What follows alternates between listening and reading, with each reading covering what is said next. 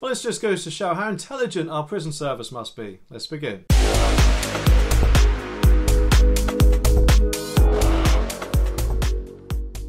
Okay, this story is from The Sun, and it says, a lag who was freed just a couple of days into a 4-year jail sentence partied for 10 days before he was dragged back. Oh God, Loras Matiovius,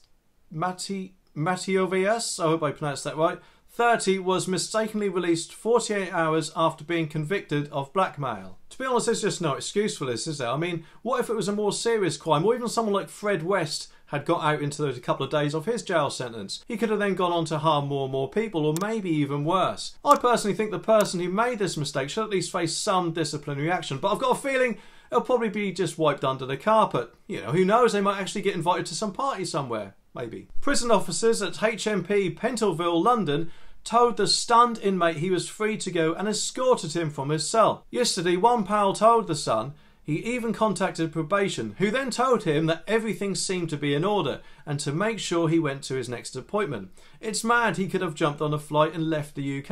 And you know, that's just totally right, isn't it? Because who knows what anyone would have done or who would have been at risk in that situation.